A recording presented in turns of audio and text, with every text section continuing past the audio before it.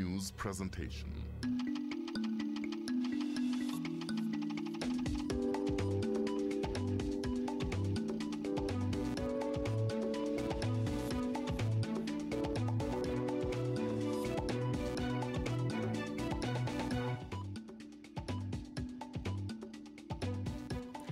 Welcome to Interface here on SABC2. My name is Thembi Samachele, and this is the last time that we're going to be coming to you in this time slot. Remember, from next Sunday, the 9th of November, we'll be coming to you live on SABC2 at 8:30 p.m. So please diarize that.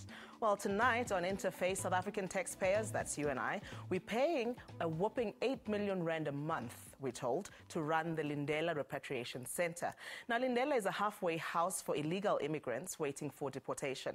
The center has been mired in controversy over human rights abuses over the years. And Home Affairs Minister Malusi Gigaba has promised to address the challenges, but he says the government is losing millions of rands, arresting, detaining and deporting the immigrants, only for them to re-enter South Africa a little later on. Now, in Interface tonight, we ask, with its human rights track record, is South Africa sleeping when it comes to how we treat those that are in our care? And also, we are also asking, are our borders tight enough for the influx of migrants coming through to South Africa? And we are joined in the studio by Dr. Joe Very, who is a senior researcher at the African Center for Migration and Society, and that is at the University of the Witwatersrand. And we're also joined in the studio by the South African Human Rights Council's Gauteng Provincial Manager, Chantal Kisoon, who is also with us here in studio. Thank you very much. Welcome to both of you. Thanks. Thank you for having us. I just want to start off with a quote that came through from Amnesty International. They say South Africa, given where it comes from, had a very progressive refugee protection mechanism and policies. What we're seeing in recent times is an erosion of that. Would you agree with that? It's an interesting question, I think to varying degrees. I think there have been gains in certain respect. We've strengthened certain areas, but certainly vulnerabilities have become clearer in more recent times. So you will find, for instance, that there is a more conscious monitoring and activism around how well we respect and protect human rights. And so one would be hard-pressed to say that there has been an absolute erosion. There have been some weaknesses, but there have also been some strengths. When it comes to Lindela, Chantal, we have heard over the years allegations of human rights abuses and all sorts of shenanigans happening there. And when you talk to the government, they tell you it's a well-run center. That's what the minister told us recently. Which of the two stories should we believe? Sure, I think with any type of detention facility anywhere in the world, it's a particular environment. It's a particularly vulnerable environment, and it's prone to have certain weaknesses and needs particular monitoring because of the very act of detaining somebody and depriving them of liberty. So a state that is respectful of human rights would want to make sure that there is maximum protection of rights, but within this contained facility. And the Human Rights Commission, for instance, and in this case, together with civil society partners, investigated and monitored the center. And we certainly found some difficulties, and we found some really good things. The idea was that we would work to strengthen what was in place and provide recommendations to the department to adopt better mechanisms. I want us to talk about those recommendations a little later on the show, but I want to just bring you in, Joe, into this conversation. When you look at the report from the Human Rights Commission, for example, about what's happening at Lindela, would you say that as a country we are slipping when it comes to our protection of human rights, or are they just isolated cases? And I think we need to recognise, as you were stating earlier, that the South African Refugee Act is one of the most progressive refugee acts globally. And I think we need to recognise that, and we need to look at the shortcomings that are currently taking place in terms of its implementation. and the way in which guidelines that are clearly outlined are perhaps not being implemented. And I think that's where we need to be focusing. I think we need to be understanding better what's going wrong and why. And I think that the Commission's report, ACMS was involved in conducting the research for that, and we've done prior research at Lindela, also looking at a whole range of other processes associated with migration, access to asylum, and so on.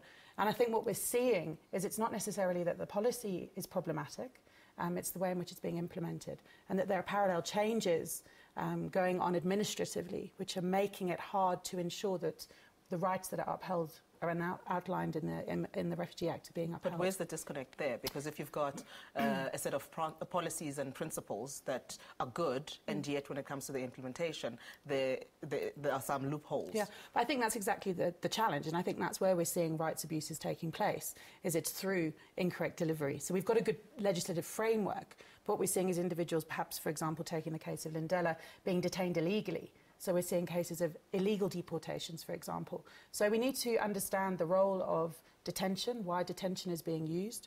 We need to understand whether or not that's effective in achieving what the South African state is trying to achieve. And I think many of us would argue that perhaps the current processes in place at Lindela, sort of even if you put the human rights side aside, the costs involved are indicating that it's not managing to deal with the challenges the state feels it faces. Before we talk a little bit about the issue of costs, one of the things that the Minister said was that no one has been detained at Lindela without a warrant. That's what the Minister says. Are we to believe him? It's a tough one, but I'm throwing it to either one of you. Sure. Look, the Commission, as you know, is an independent body and works closely with civil society organizations as well. In protecting human rights, we receive complaints, and there have been complaints from people claiming that they had been detained for a period in excess of the 120 days, which is allowed in terms of the Immigration Act. So that's problem number one. But in the course of this investigation, the report released by the Commission, we certainly did find that quite a large number of people had been detained in excess of 120 days, permitted in terms of the Immigration Act. So it appears there are people who are being detained. What has happened post the report, though, and what is quite promising, is that the department has begun sending the Commission notification of detainees who are about to reach the 120-day mark and will be released. All right, we're going to have to take a short break. Let's just say, though, that we did invite the government to come and participate in this discussion, and they had agreed that they would be on our panel, only to let us down at the last minute. So, unfortunately, we don't have that voice here tonight. But if you do want to give us your thoughts on what we're talking about, do so on social media, Facebook at Interface on SABC2, or you can tweet us at Interface on SABC or at Tembisa Magele. Stay with us.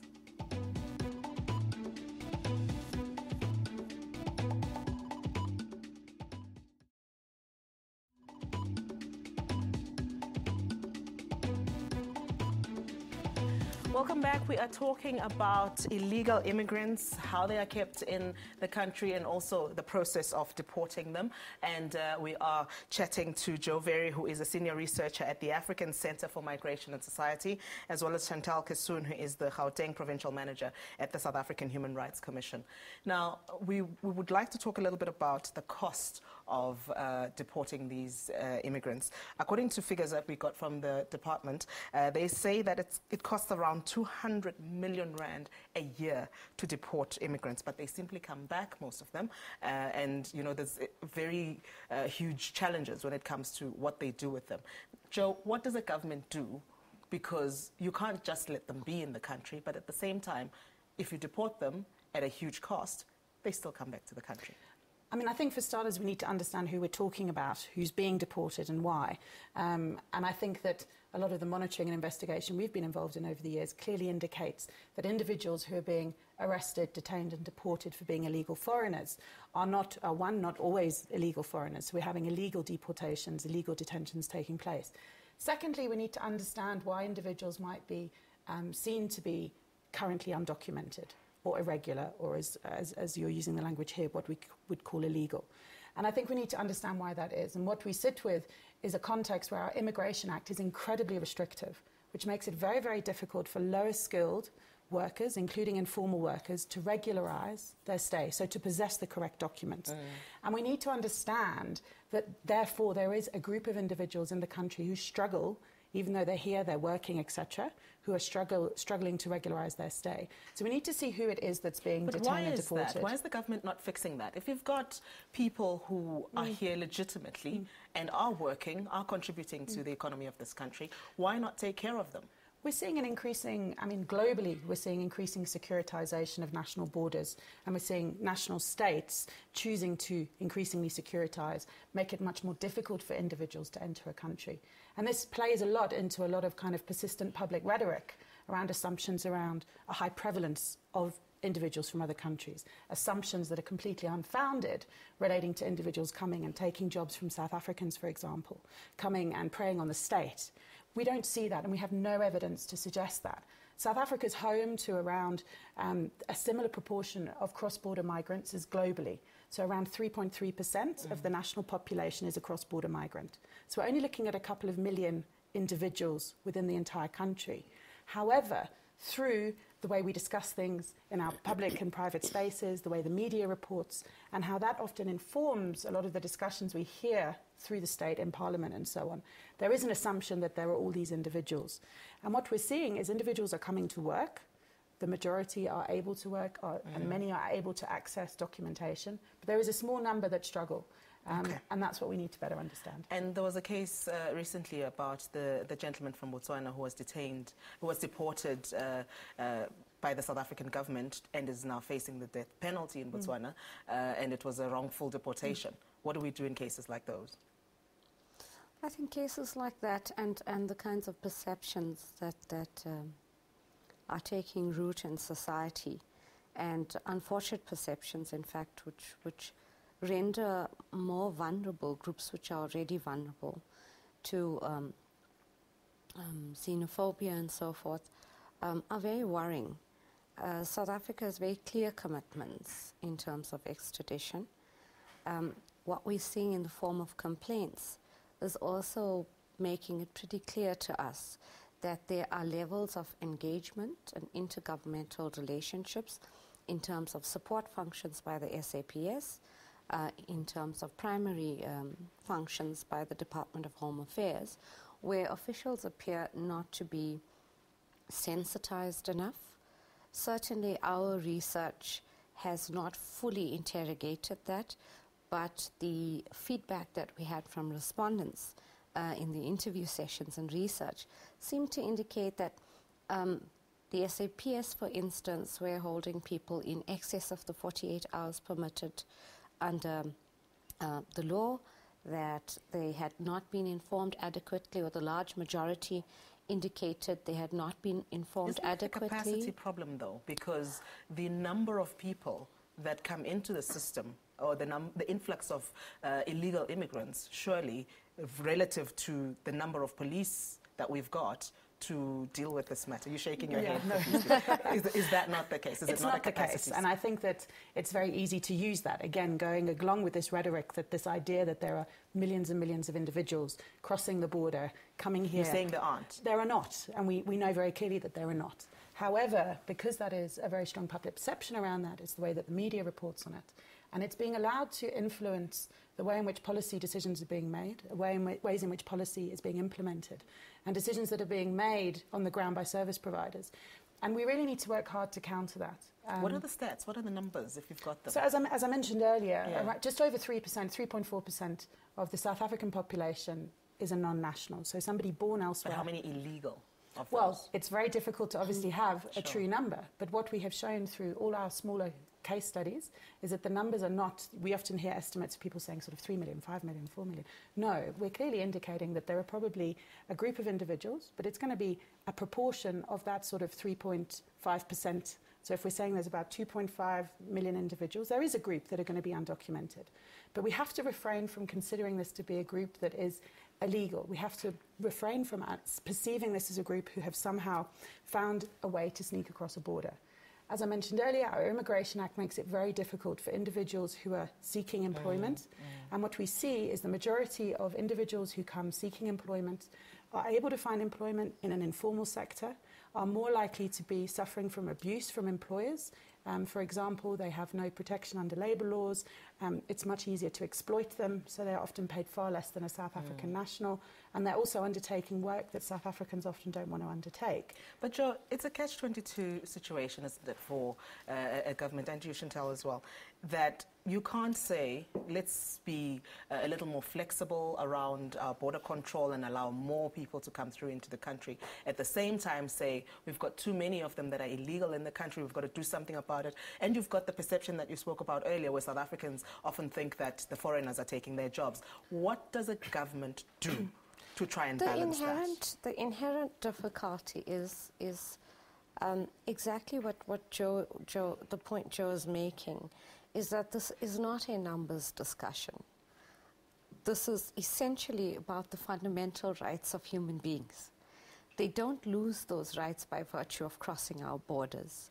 And our Constitution is very clear that they are entitled to their basic human rights, inherent rights.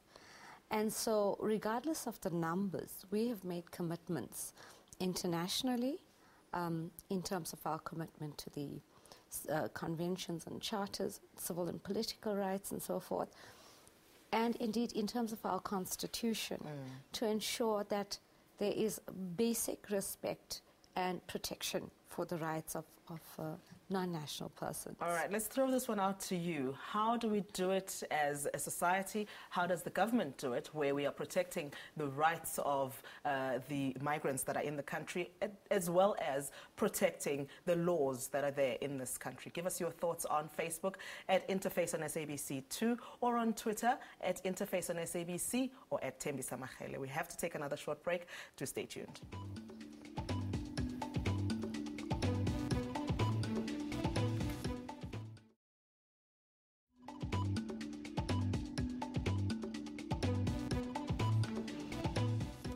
So just a quick look at some of the messages that have come through on Facebook and also on Twitter. Unfortunately, we don't have enough time to go through everything as per usual. But Craig Sussman says, prevention is better than cure. Let us spend more money preventing illegal immigrants from entering the country instead of millions to detain and deport them. Leonard Paul van Tonner says, the SADC countries must pay for repatriation of their own citizens. Menzi Msweli says, I just think the problem dwells with unqualified individuals heading institutions for the sake of having a black person in charge or a long-serving comrade benefiting. Not so sure about that one, but he's talking about the issues at Lindela and at Home Affairs. But looking at what they've had to say, the prevention aspect, do we need to work harder to keep illegal immigrants in particular from coming into the country? Do we need to tighten our borders more, Joe? No, it's absolutely not that. It's about looking at our Immigration Act. It's about looking at our immigration policies and better understanding what we're doing as a state that is resulting in a population of individuals who are undocumented. As I keep iterating, you know, the population of non-nationals is much smaller than individuals assume. And we need to better understand why they're coming and what they're doing while they're here. The bottom line is that non-nationals are not a burden on the state. We know that it's quite a small population. For example, we have 60,000 documented refugees in total. We have... and in fact, one of the stats I read was that the rejection rate for asylum seekers is 90%. Yeah, is it's incredibly high. So South Africa does have a very high number of individuals who are seeking asylum. So these are individuals who are seeking a refugee status. But the rejection rate is very high, as you say. But we cumulatively currently have only this sort of 60,000 population of documented refugees. But we have to understand refugees and asylum seekers are underneath the Refugee Act, whereas legislation around immigration, which is where we've got individuals who are here working, individuals seeking employment, people who are here studying on work permits, on spousal visas, who are permanent residents, who are applying for citizenship, are governed under the Immigration Act. And it's the restrictions within the Immigration Act that make it very hard for lower skilled workers, whether we're looking at individuals working in agriculture, individuals working as domestic workers, and other informal work. Now, Hearing what Joe is saying, Chantel, the perception that our borders are so porous, that we've got so many, millions in fact, of people crossing the border illegally, if what Joe is saying is true, is that perception then true? Well, it's difficult to talk to a perception, but certainly a sentiment appears to be that, and you will see media reports, for instance, showing people getting through the border and so forth. So I think that there are two sides to the story, that certainly controls could be implemented in a more rights-based approach, but I think the difficulty really is what people experience when they do enter the border. How efficient is the system? How long does an appeal take to be reviewed? How long are people detained? How are they treated when they do get into the border? So what are the proposed solutions then for government? I mean, what are you as the South African Human Rights Commission saying should be done? Look, for the Commission, what is critical is that there is respect for the Constitution and that there is respect for basic human rights. And what we've recommended to the state is that it takes immediate steps to correct the concerns, releasing people, for instance, who've been there for over 120 days, improving conditions within the centre. But perhaps most significantly, what the Commission has called for is the implementation of a national preventative mechanism, which is part of an optional protocol to a treaty against torture. The mechanism, in fact, will allow independent monitoring of all places of detention and will allow the state to take corrective action. So the different measures and recommendations that the Commission has made is aimed at sensitization monitoring and getting implementers to follow the law and follow the values of the Constitution. All right, we are running out of time. We've got to wrap it up very quickly. But from your side, Joe, quick recommendations and proposals? I think there's three quick issues. One is that we need to understand the difference between the Immigration Act and the Refugee Act and who's governed under each. Secondly, we need to understand that the restrictions within the Immigration Act make it very difficult for a large population of individuals who are working in South Africa to maintain a regular status. And then finally, we need to understand what that then means for the way in which a space like Lindela is being used. Remember, Lindela is housing individuals who are assumed to be illegal foreigners. And that is a space that's governed through the Immigration Act. So that you have a mixture of individuals in there, some who are currently asylum claimants, some who are South African and are deported. We need to understand who's being deported and why.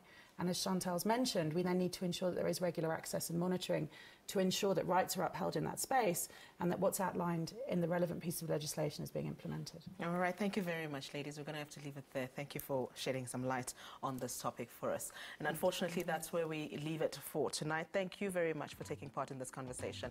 Remember that from Sunday, the 9th of November, we are coming to you live on SABC 2 at 8:30 in our new time slot. Until then, good night.